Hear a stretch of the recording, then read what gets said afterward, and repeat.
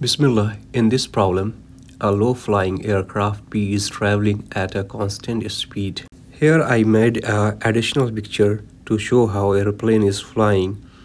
It is flying in X and Y direction, and we will consider this as a two-dimensional problem, and we will ignore acceleration due to the gravity. Okay, so here if you see in the Z direction acceleration is working, we will ignore this gravitational acceleration. Here you can see the diagram in which airplane is flying in a circular orbit. First of all, this aeroplane P has a constant velocity. It means the acceleration in the tangential direction will be 0. Secondly, we will consider this problem as a two-dimensional, so we can ignore the acceleration in the gravitational direction.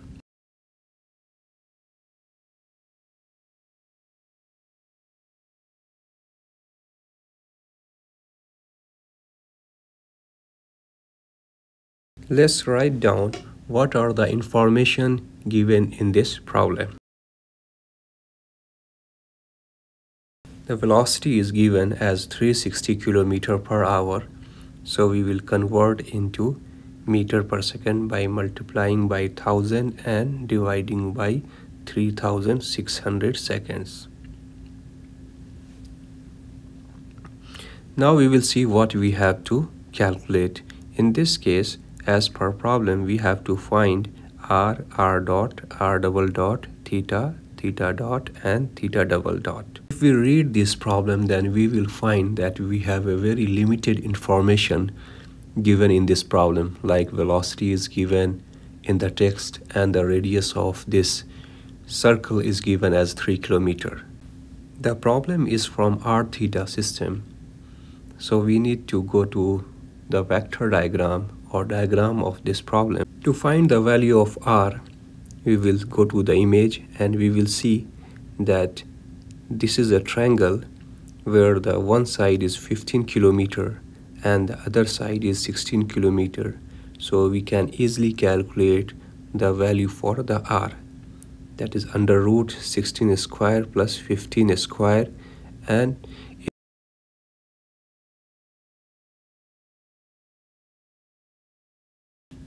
now we will take again help from the graph, and we know that this motion is a circular, so we can calculate the acceleration. And as you know that velocity is constant in this direction, it means that acceleration in the tangential direction will be 0.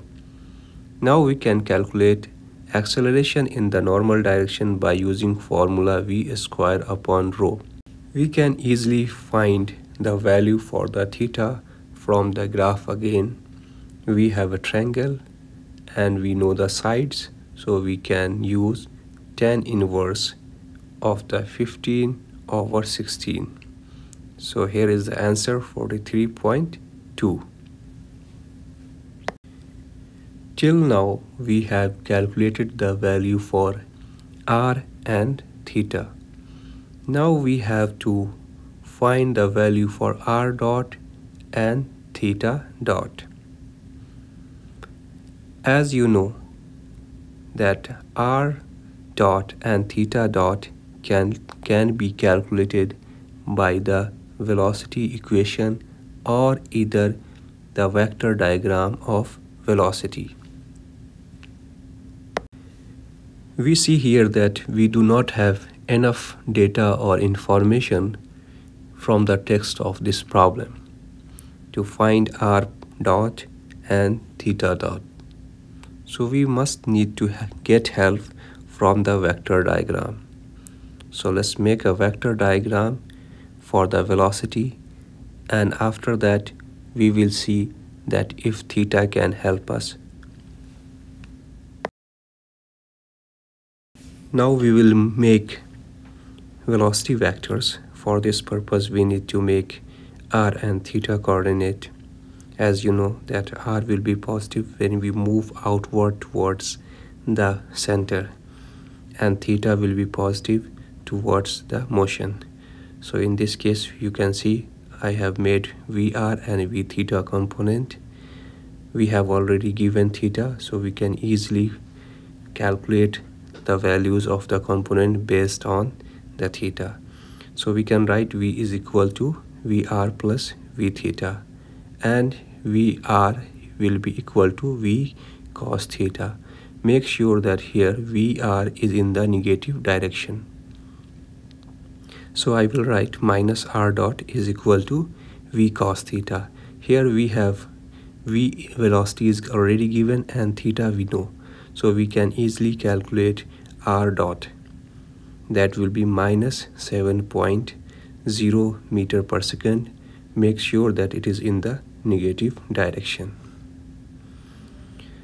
As we know that V is equal to VR plus V theta, and here we have already the velocity, we already calculated VR. Now we have to calculate V theta. And here we have already know the angle theta, so we can use the vector diagram and we can write V theta is equal to V sine theta. Further, velocity is already known and we will put the values and we can easily calculate the value of V theta. That will be equal to 68.4 meter per second. Now we know from formula that V theta is equal to R theta dot.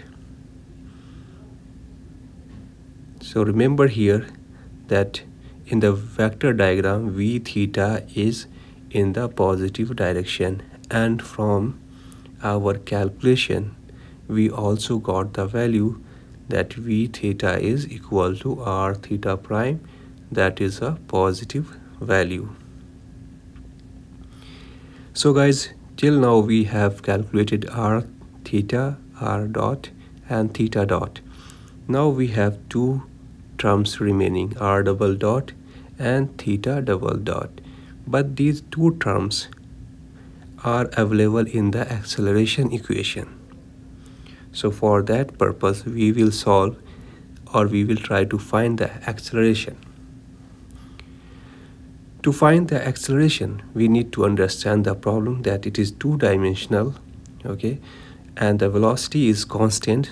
So in this case, AT will be 0. The acceleration in the tangential direction will be 0, and we can calculate acceleration in the normal direction, that is V square upon rho or radius.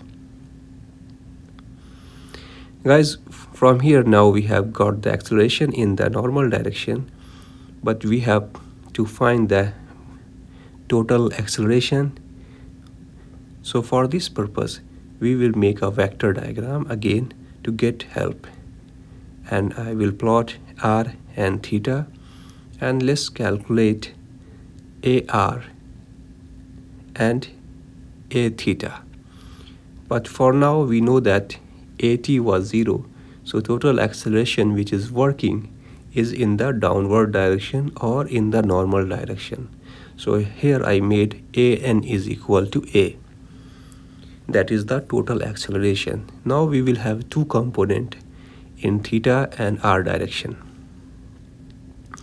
From the figure here we can see that A theta is in the negative direction and AR is also in the negative direction. Now we will write the formula AR is equal to R double dot minus R theta dot square. From the figure we can also write AR is equal to minus A sine theta from the graph or from the vector diagram. So we can easily calculate the value for AR, but at the same time if we see the formula for AR we will see that R double dot is missing. So we will apply this equation and we can find the R double dot.